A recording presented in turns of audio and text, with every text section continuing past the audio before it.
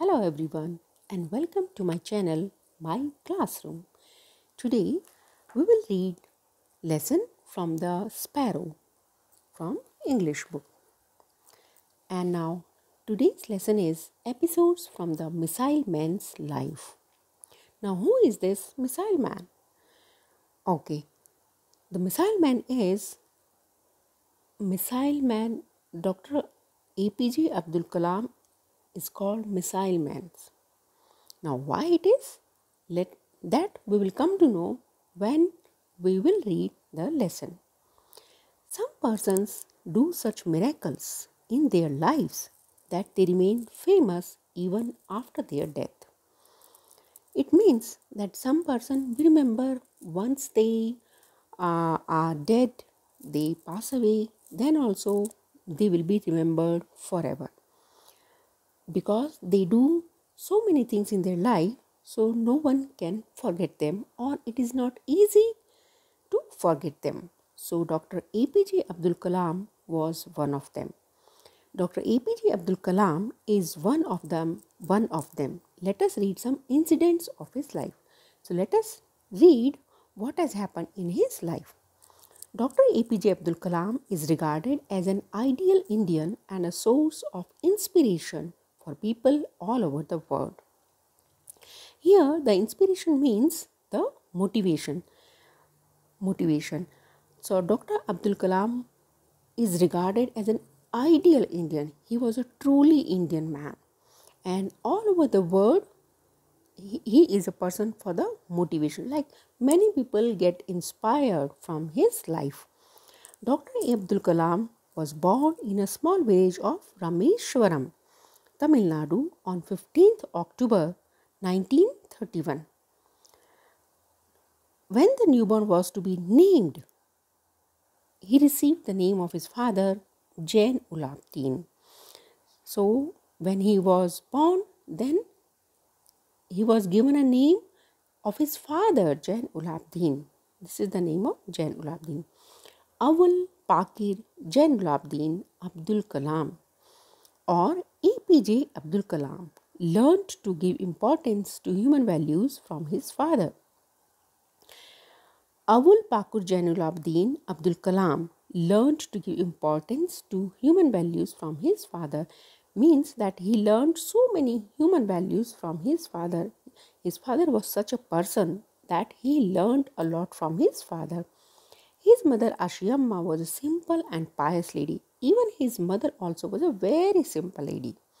From his mother, he learned good nature and simplicity. From his mother also, he learned simplicity. Kalam was a few years old when he started liking the priest who often visited his home. When Kalam was a small child, from that time he used to like priest who often visited his home. Appa, Shastri uncle has come, he used to say every time the priest of Rameshwaram temple came over. So whenever the priest of Rameshwaram temple used to come to his house, he used to call his Appa.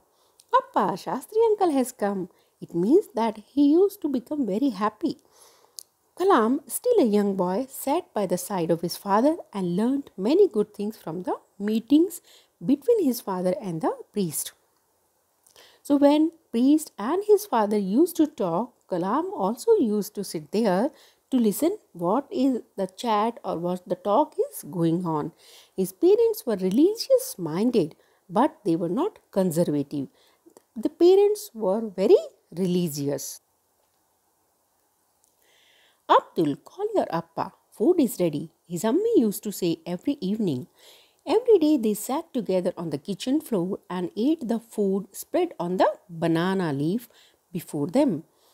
Rice, sambar, homemade pickle and coconut chutney was the feast that Dr. Kalam loved to eat. In his childhood, he was greatly influenced by Samsuddin, one of his cousins. Samsuddin. He was a newspaper hawker at Rameshwaram. Hawker means here that a person who sells something like on a cart or something. Rameshwaram Dinamani, a Tamil newspaper, was in great demand in those days. Kalam was too young to read. Kalam was very young, yet he used to borrow paper from Samsuddin and go through it every day. But he used to like love reading, so he used to take the newspaper from Samsuddin and go through it every day, whether he could understand or could not. But he loved to read the newspaper. He tried to satisfy his quest for knowledge by looking at the pictures in the newspaper. Quest means search here. He tried to satisfy, means whatever he wanted to learn each and everything. And by going through with the newspaper, he learned a lot by seeing the picture. Once he learned to read, he was always surrounded by books. Once he started like reading, once he learned how to read, then he was always surrounded by books. He used to read a lot.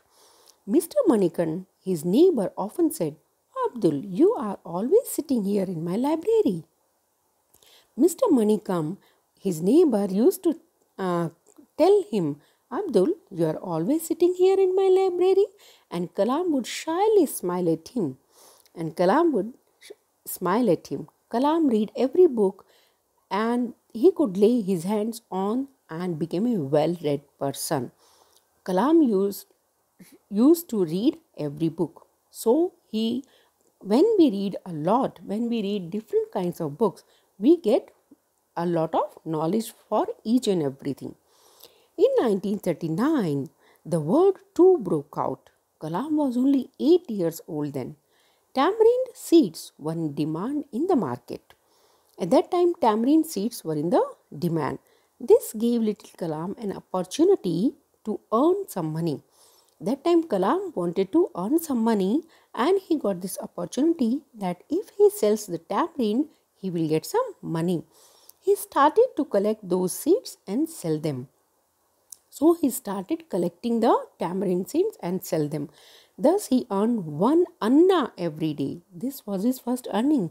You know this, he earned 1 anna. Nowadays we have rupees and paisa. At that time that paisa used to call the anna. Anna you can see. Shortly emergency was declared in India. Shortly emergency means something very urgent situation. Due to it, trains began to run non-stop and did not halt at Rameshwaram station.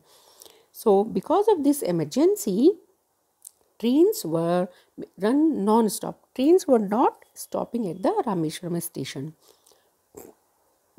Earlier, his cousin unloaded the papers from the train, but with the change in the situation, that was not possible.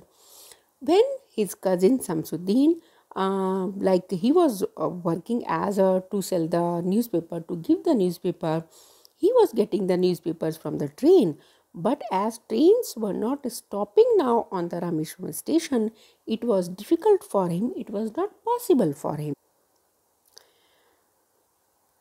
So, because trains were not stopping there, and so Samsuddin wanted some help. So he asked. Newspaper bundles used to be thrown from the moving train.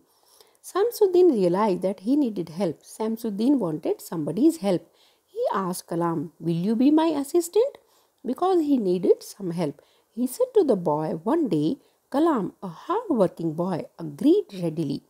So Kalam, though he wanted to work something, he agreed to help his cousin Samsuddin. He picked the bundles for his cousin every day and thus earned his first salary.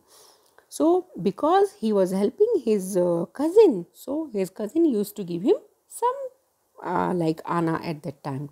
Kalam was very happy and proud to earn money, and like that he learned the value of money. And he was very happy that by working he is getting some money. So now from next paragraph we will read it in the next part of this video. Till then, happy learning. Thank you.